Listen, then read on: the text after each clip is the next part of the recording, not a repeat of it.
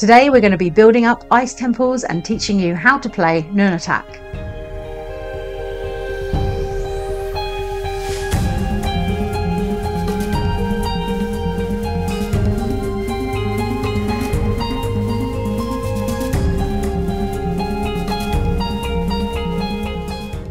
Hi, I'm Nikki and this is Libby, and we're really excited to show you this fantastic 1-to-4 player game. Now in this game we're going to be building up an ice temple which looks fantastic on the table, and the way we're going to be doing that is by placing our little cubes here onto the board and also doing some set collection. So these are what we're going to be placing on the board, and this basically accounts to the number of turns that we're going to get throughout the game.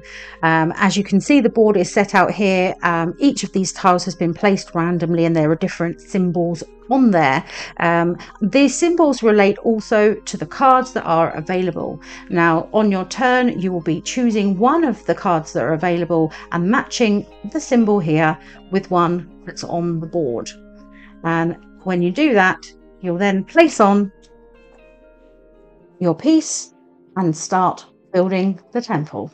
It's really important that you think about where you're going to place your ice block, because you're going to get different scores for different things that you're going to be doing. So for example, if I were to complete a square, I will be getting some points for completing a square here. I might want to be working towards completing a line, in which case my little block would be moving up my architect track. I might also get special abilities depending on where I place it. So if for example I have an elder card, I could place onto the elder piece here, which would then allow me to take one of these two cards here, which would give me also extra added bonuses or things that I could do during the game, or extra endpoints. If I were to place on one of the build points, I can actually move this card so that I could take this piece here, for example, put it on here, and then place on there, which would then get me better points.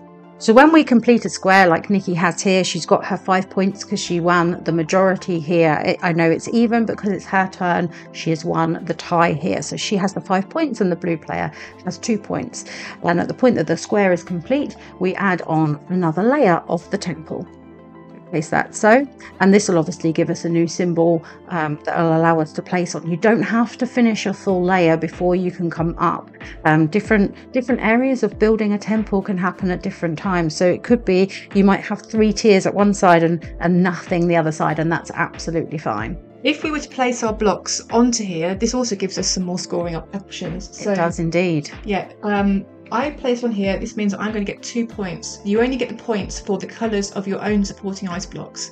So if somebody else didn't have any ice blocks underneath, there'd be kind of no point really on putting that block onto that piece. And you can also see somebody else has got 4. You want to try and block that off so they don't start getting a load of whole points for that as well. Exactly. Yes. Yeah. Position is very important.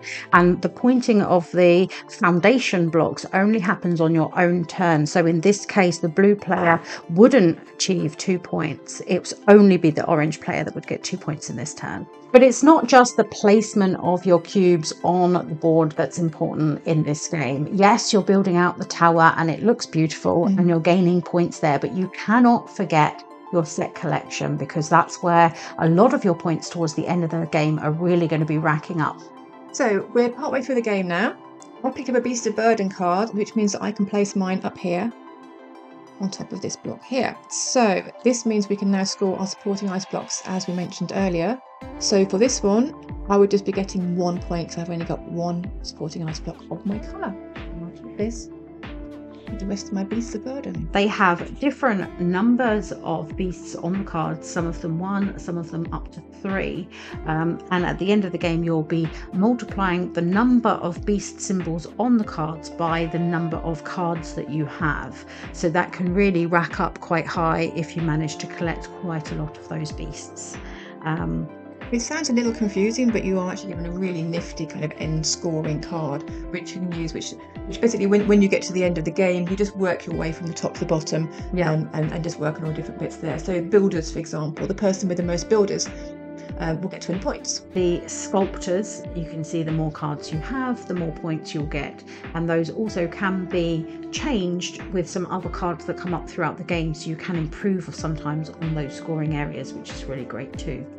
You also have the artisan cards. So there's 3 different sorts of artisan cards. There's the pickaxe, there's the pole saw, and there's the rope. So you're going to be getting a different amount of points for, well, depending how many of them you have. If you have a full set, you'll get 10 points. For 2 rope, for example, you can get 3 points, and that will work for each of the different tool types. The Architects is a really interesting one that scores. So when a row is completed on the board here, you are able to move up your cube on the Architect track, and then wherever you manage to get to on the track is then multiplied by the number of Architect cards that you have managed to gain throughout the game.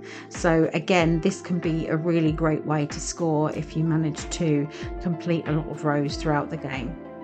And what you can see there, actually on Libby's Architect track, she's actually got a blessing card which has given her an extra Architect and moved it up. So the blessing cards you get from the elders here. So if I were to pick an elder symbol here, this means that I can pick one of these 2 blessing cards, and obviously these get swapped out, so there's always 2 available, and they will give you different end scores, different things that you can do during the game. Some of them are immediate, some of them are at any point using once, and some of them are just end scoring. Yeah, so there, for example, there are some which will allow you to score for any of your ice blocks that you've placed around the edge of the board, and that can, again, they can just really affect the scoring towards the end of the game. Or you might have a one-off benefit, like allowing you to take a second turn or something like that. Absolutely. And at the end of the game, if you look at the elder cards that you've got, have we got the elder cards out? I've got one there. The symbols at the top of the elder card, you will also get points for each of the set collections you've got with those symbols on, which is really cool. So they add a whole nother level of scoring there. And of course, you're then also scoring for any complete sets of all of the different types of cards. So if you've managed to get at least one of everything, you're going to get some more points there too. And the most exciting part of scoring, in our opinion, is being able to put that temple on the roof section on the top of this massive construction that you've managed to build between all of the players during the game, which is super fun. So this is what the temple looks like at the end of the game, and obviously, as we've said, we've been creating score as we've gone along with all of our creating the different squares, coming up the different levels, and we've okay on the scores at the moment, but it's really now when it really hikes up and we get to rack around the table here. There are some tokens in the box for both 100 and 200, so if you're really good, then you can see how far you can cycle around, and that's basically by scoring our set collection that we've been doing. So you can see on mine here, I have really gone down on the Architect track, and I've been completing as many lines as I possibly can to try and get the most points here, and I think that I've also got the most amount of workers, which will give me the bonus points that we spoke about there. I have got a blessing card which allows for better scoring on the sculptors, but unfortunately I haven't done very well at collecting those. So I've done really, really well on collecting my artisan, and I also have a card which gives me better scores. Watch out! But again, yes, I haven't added them up yet, but there's quite a lot in there. So there is, yes. And also the Beast of Burden are always quite a nice collection.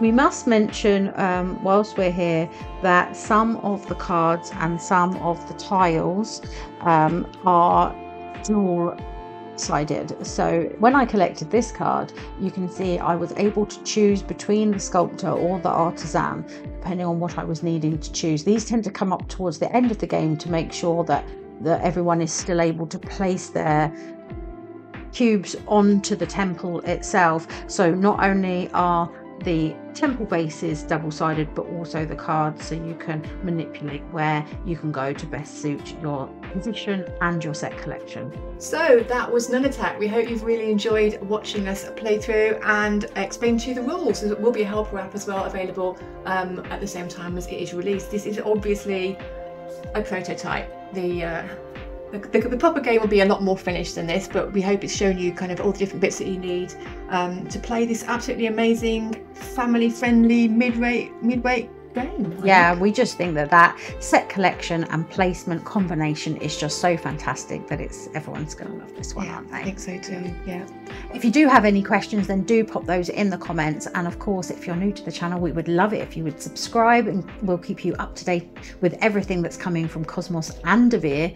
And of course, we also have our sister channel, which is Thames and Kosmos UK, which has more content on some of our STEM toys and things on there. So if you've got some young ones in the household, that might be a good one for you to go on over and subscribe to as well. Absolutely. So until next time, it's lovely talking to you. See you soon. Bye.